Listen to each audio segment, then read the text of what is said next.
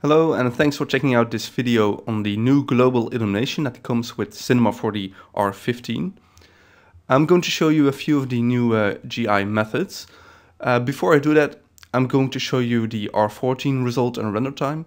So I have an interior scene here from one of my tutorials, and the final result of the tutorial is this image, and this renders at 5 minutes 22 seconds. So we'll come back to this to compare the quality of the GI. For now, let's go back to R15, of course, and let's go into the render settings. Now, you'll see that the interface has changed. We now have a primary and secondary method. Now, most of these options we already had in the previous GI iteration in R14, but this is a much nicer system. So basically, there are two primary methods that you already know. So that's irradiance cache and the QMC render. That's similar to what we had before. But now instead of all those options, you have a few secondary methods. So there's QMC and irradiance cache again. And then we have the radiosity maps that were also in R14. And we have the new light mapping. So you can mix and match. Not every combination makes a lot of sense, but it's cool to be able to at least try it. And in some scenarios, even the strangest combination might lead to proper results. So that's kind of the interface change we have here. Now, if you want to use if you want to work the way you're used to in R14, so just rendering a full irradiance cache, then you just set both the primary and secondary to irradiance cache. And any diffuse depth above 2 also uses the secondary method, obviously. So there's not a third or fourth option there. And well, the R14 render is set up like this as well. So I have the same settings. I have the same sample accuracy, so medium settings. And I have the irradiance cache record density at low, which is also the same setting as in the other. Well, it's a little bit adjusted, but it's very close. Of course, it's a new method, so it's always a little bit different. So let's render this and see what we end up with. So you'll see that the render process looks different. Instead of those red spots, we're now immediately seeing some really big pixels, basically. We're rendering this at a resolution of basically 8 times the actual pixel size, and then we get the finer steps. So it's very similar to the previous GI in that respect. It just looks a little bit different, and in my opinion, this is quite nice, because especially with scenes that are not this heavy, this is an interior, so it's always going to be very heavy to render. But with faster renders, you get a quicker idea of the illumination. So already here you can pick it up pretty well if you have a little bit of experience with these caches and how they look in their pre-pass. Alright, so this is the last pass it's working on now, and this is already a lot faster than the R14 render, sorry. So almost finished, and if we go back to the R14 render, that took 5 minutes 22, which was most of the time was the GI cache. So if we now go to the R15 render, that's 1 minute 20, and it's already finished. Okay, so now it starts rendering. I'm using the physical renderer here, so this is why you're only seeing 1 or 2 buckets. And let's speed this up. There we go. So 3 minutes 21 seconds. So we saved 2 minutes over the previous R14 render. So that's pretty massive.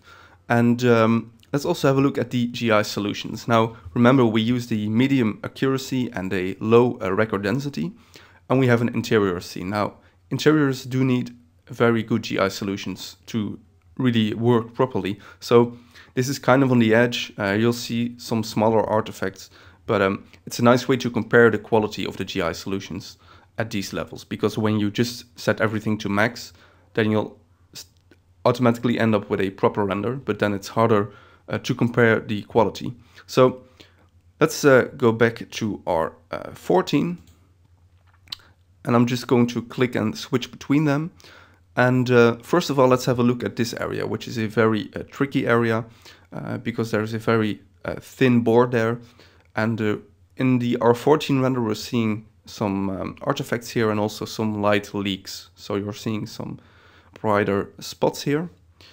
If we go to R15, you're also seeing the artifacts. So because we have a similar accuracy, so the amount of artifacts is sort of similar, but the light leaks are not really noticeable anymore, at least not as prominent as in the previous R14 render.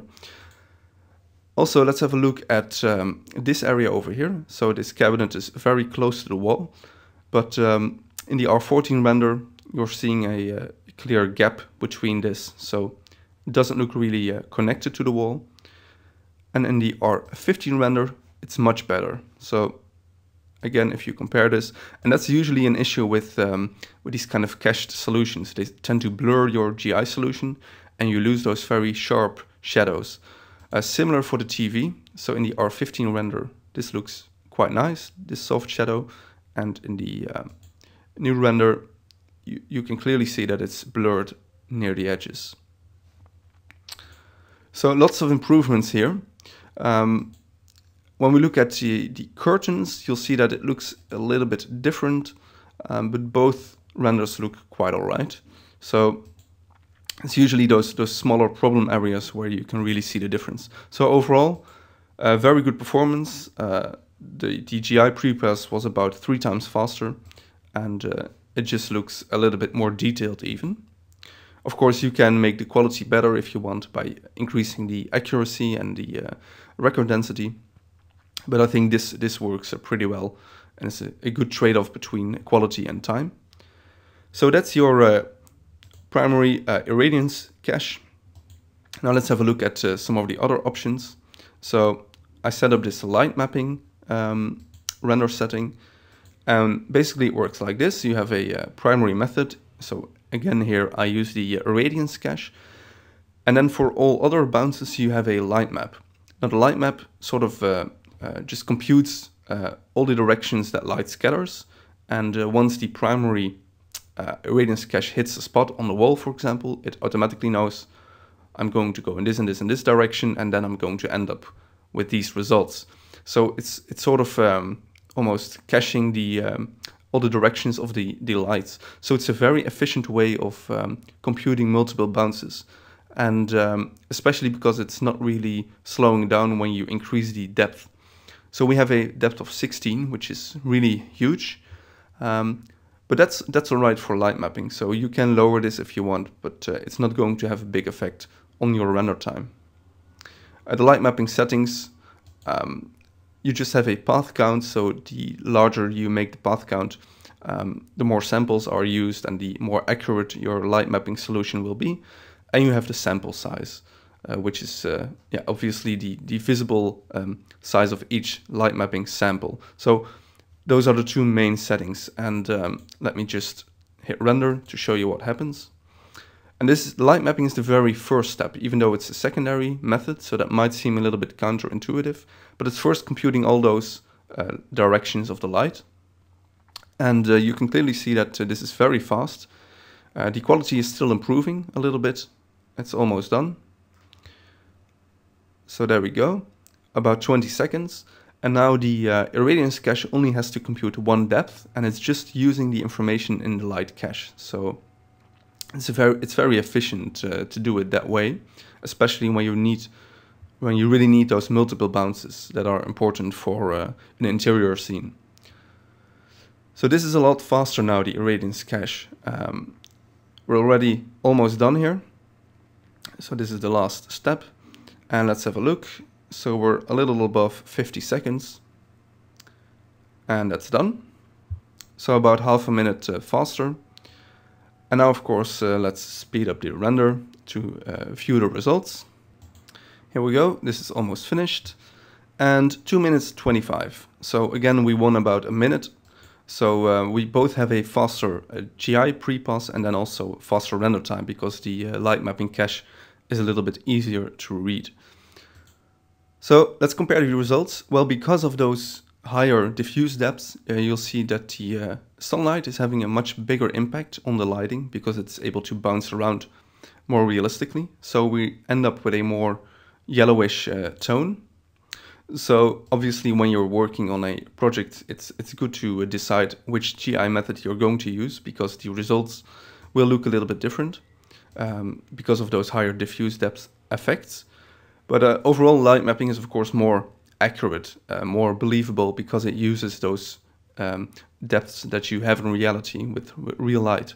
So when we look at the quality of the GI solution, it looks very similar. So if we look at the TV or this sharper shadow here, we didn't lose any of that sharpness, and that's because we have the primary radiance cache. That's still the same, so that's computing all those harder shadows. And then when we look at this problem area over here, you'll see that we have a similar amount of small artifacts because of that medium accuracy. So again, if you boost that up, you'll lose those. But overall, I think the light mapping solution looks a little bit more natural. Here the shadows are quite dark because of the lack of diffuse depth, and here they're very, very subtle, so much more believable and lifelike.